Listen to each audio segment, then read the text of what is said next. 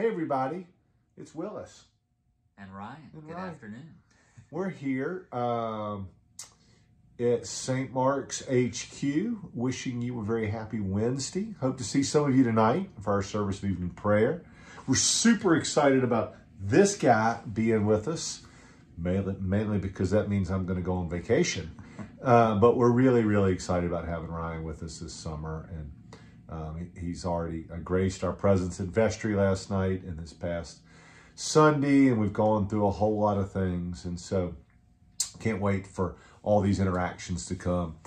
We continue to try to work on our Sunday service and recognizing in this post-COVID era that we've combined our 8 o'clock and 10:30 service. And so we've created a new communion booklet, which I think will be really easy. It's got the whole service in it, including the service music and the prayers, and we'll have copies of that in the narthex when you come on Sunday or in the pews. And additionally, we'll have ways for people that are on Zoom to access both this insert as well as the service bulletin.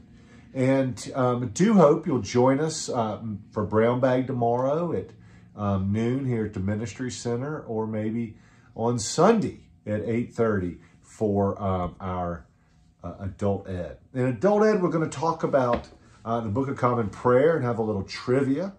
So Ryan, does Rite One service have a preference for kneeling or a preference for standing during the prayers?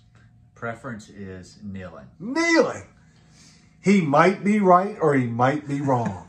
We'll find out on Sunday, and we'll also tell you how we know that. So it should be really exciting. I hope everybody's enjoying these couple days with the low humidity.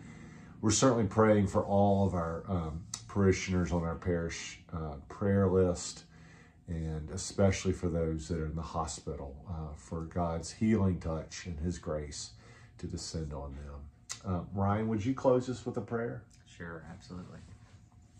Gracious Lord, we thank you for this day. We thank you for the blessing of your presence in our lives and of your Son, Jesus Christ. We thank you for all of the blessings that you have given us in our lives, and for the place that we live, for seasonable weather. And we ask that your healing hand upon those that are sick and that mean so much to us and to you. We ask that you take us through the rest of the week and bring us comfort and peace. In Christ's name, amen. Amen. Thanks, guys. See you later.